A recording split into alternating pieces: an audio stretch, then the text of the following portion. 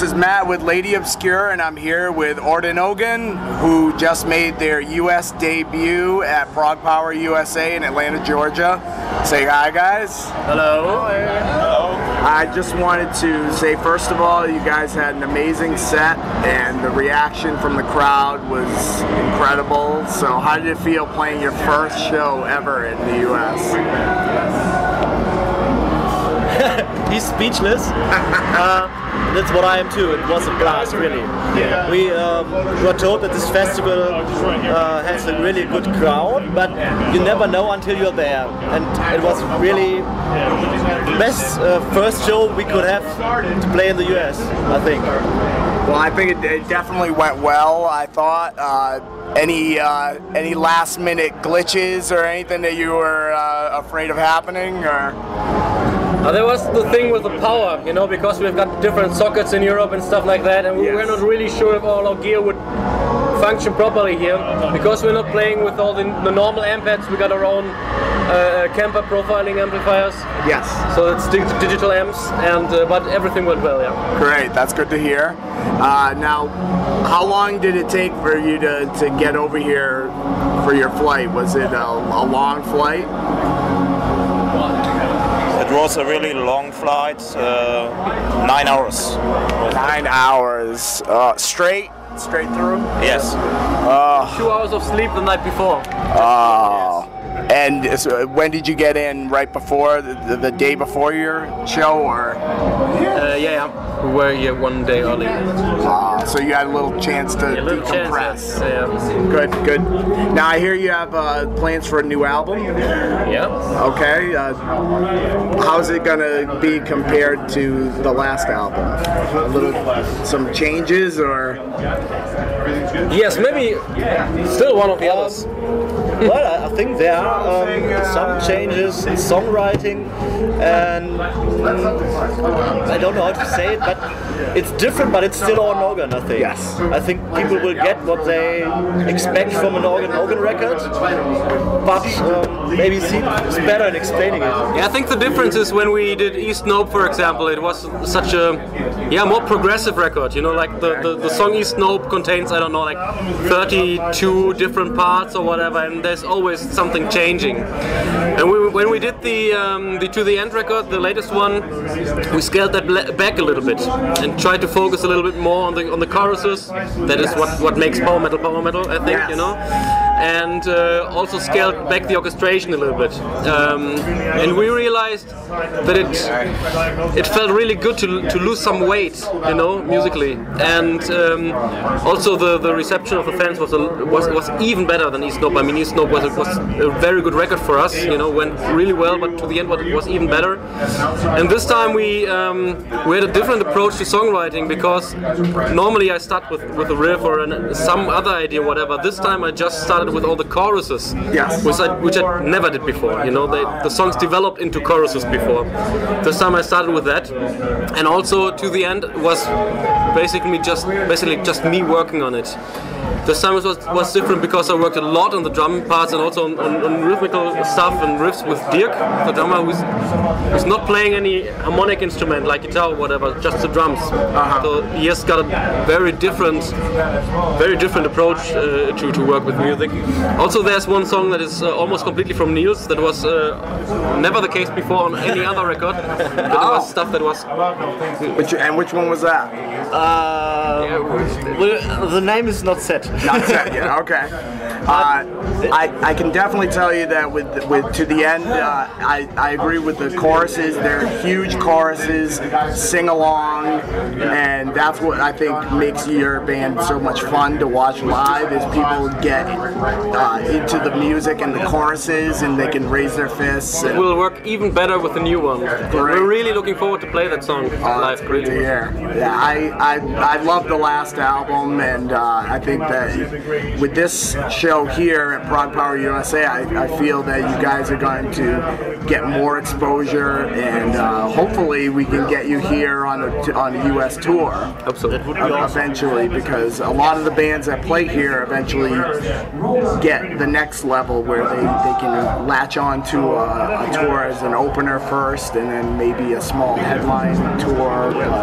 Hopefully that'll be the case with you guys. Yeah, we're thinking about that for a longer time now. So that's great. I really hope it works out for you as far as that, because as a talented band, I think more of the European bands need to get over here, because the American market is in desperate need of real metal brought over here again. That's what most of the business guys in Europe say, and they also say that it's very difficult in America to establish a band. You know? Yes. So that's why they all say that just focus on Europe first, and if that works, maybe we can take a look at America. That's what most people say, but I had the impression from the beginning that Orden Ogan could be a band that could work really well here in the States. Because I was here before with a band called Sudakra. Yes. 2010, and the reactions to those 3 European bands were really great. So I had the impression that this is something that could work here. That's great. I wanted to ask you about the actual show, your actual set. How did you feel when you went up on stage and saw the reaction and the crowd getting into the songs and chanting along? How did you feel at that moment? Did you realize that, okay, we're finally here? I was more like, is this real? Yeah.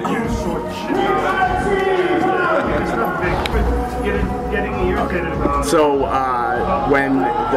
were you happy at the end with Totally. the reception? Totally, yeah. How has it been being in Atlanta, being with the fans and getting to know the people here at the festival?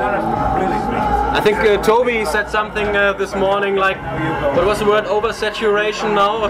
Because Absolutely. Just too much from everything. Too much of everything? Too much drink, too much... No, not from me. Well, that's one thing this festival is known for, is the after parties. Yeah, we heard about that. there's a banana picture of Oh, yes, the famous nanners. So you've been nannerized for immortality on Facebook with the bananas. I didn't see it. The picture. We'll have to post a picture. Maybe some. They have some a picture of you with some bananas. It's a joke at the festival. No problem. Where somebody that gets really drunk where he can't move, and then they put a bunch of bananas next to them, and that's been a running joke at the festival for a few years now. So you're the the next recipient of the Nanners Award.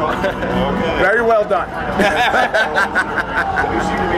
What I noticed on this festival is that nearly everybody I spoke to knew about our band, and everybody seems to look up the bands on the internet when they are announced, and they really listen to stuff, and they want to know about the bands that are here. Yes. In Germany or maybe in Europe, it's something. It's sometimes like, let's go to the festival. There are 1 or 2 bands I want to see, and the rest I don't care. maybe you have luck and you discover a new band. Yeah. I think with this festival, it's discovering new bands. You might not know the bands at first, but then you have a whole year to research and learn about them. I remember when they announced the lineup last year and your name came up on the video screen, there was a huge cheer. So I can definitely say that people were excited right from the start, and as was I, and I think Carl Frederick from Metal Underground was probably the most excited. I think he might have had an accident in his pants when you guys were announced. He told me yesterday he was screaming, and when it came to putting the sponsors on the list for the different bands, you know. He was like talking to Glenn and was like, "Hey, why didn't you talk to me?" And Glenn was like, "Yeah, I put you on the list for Orden Ogan already." So I heard you scream. Well, Carl's a fellow journalist and a good friend, so I laughed when he told me that story too. But now, what's next for Orden Ogan when you go back home? What's next for the rest of the year? Is it? We're still in the studio at the moment. More shows? No more shows. No more shows. Okay. Just getting the record ready now, because we're already late, as always. We're always late. And so in the end of the year, video shoot and photos, all that stuff. And interviews. You've been doing a lot of those today. I think so. Now, how is it working with AFM? Make sure Dustin can hear. No, it's doing great with AFM for basically one reason, and that's that a lot of people, and especially our A&R Timo, are huge fans of Orden Ogan in that label. And especially Timo is, meanwhile, he's a really good friend of mine. We almost are on the phone almost every day. Each day? Every day? Each day? Mm-hmm. Yeah. And so I mean, that's luxury. So you don't have it. Not every band will have it like this, you know. Yes. And so he's working his ass off to get the band bigger, make the band bigger, and so Excellent. I want to tell you that AFM is. I was glad to do this interview with you guys because AFM is a great label. They really do believe in their bands, and especially with Orden Ogan, I think that they really want you guys to succeed. And I think that's what's good about AFM and you guys together is they want you to succeed. So I'm really glad to hear that everything went well. Awesome. I really enjoyed the set. I thought it was fantastic. I thought you had a great rapport with the audience, back and forth. They were laughing, and when you were doing when you play the black metal festivals. Now, do you really play black metal festivals? Not black metal festivals, but festivals in Germany tend to be very mixed. Yeah. You got everything. You can on the bigger stages you can have death metal, power metal, folk metal, black metal after in a row. So so it's kind of a mixed bag, and whether it's they're gonna have people that are metal snobs and they don't really get the power metal, or you have the black metal with the corpse paint. But so in this festival, it's it's not strictly power metal or progressive metal, but it seems to all go together and flow. And you guys, I think one of the strongest sets I've seen. I've come here for 5 years, so I think it's one of the strongest sets I've seen. Thank you. I just want to say thank you so much. I don't want to take up too much of your time. I know you've been doing a lot of interviews, but actually this is the first today. Is it? Well, let's keep going. No, but I just want to say thank you very much, and I wish you the best of luck. And hopefully we'll see you here in the U.S. again very soon. We hope so too. Okay, take care. And this is Matt from Lady Obscure and with Orden Ogan. And thanks again, and we'll see you soon. Yeah.